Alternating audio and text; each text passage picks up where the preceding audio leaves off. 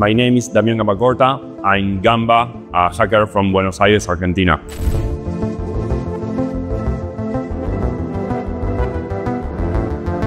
I started as a software developer like 15 years ago, and at some point I decided that security was something I needed to be more focused on.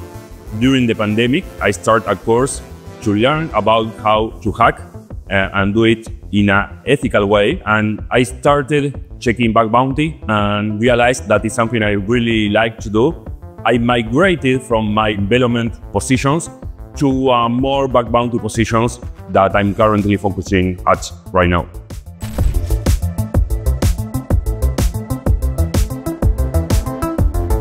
I always say that I like to hack companies that I wouldn't be part of those companies because of the interview process will be complex. So I really like to hack big companies that have a wide scope, that they pay good reasonable bounties, and most important, that treat us nicely and part of their company. Not like a competition, because for us it's a job also, and it's something that we really care about.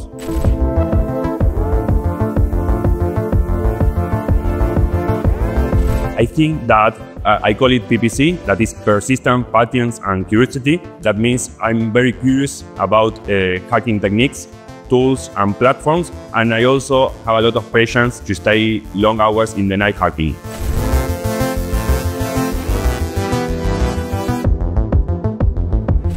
Well, I found an IDOR. I focus mostly on IDORs, and the IDOR I found I was able to get all the tickets from a big company, and after getting all the tickets from that company, I was able to access to reservations, cancel them, and do more stuff with them that was pretty impactful because it was affecting $1 billion company that was really, really big.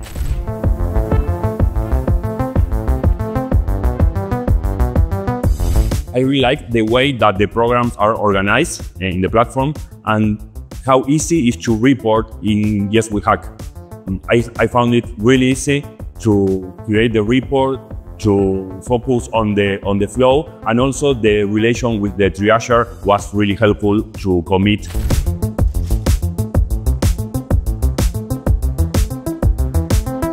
I would say that it's the opposite because I have my background as a developer.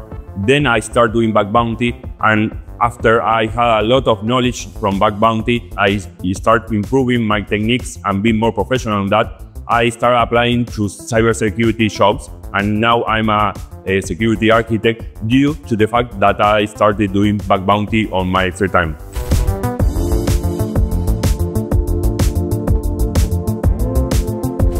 I would say that the tip I can recommend for new hackers is spending some time reading, learning about the vulnerabilities, how they can be exploited, and with that in mind, start taking some time reviewing the programs, learning how the scope is, and start hacking.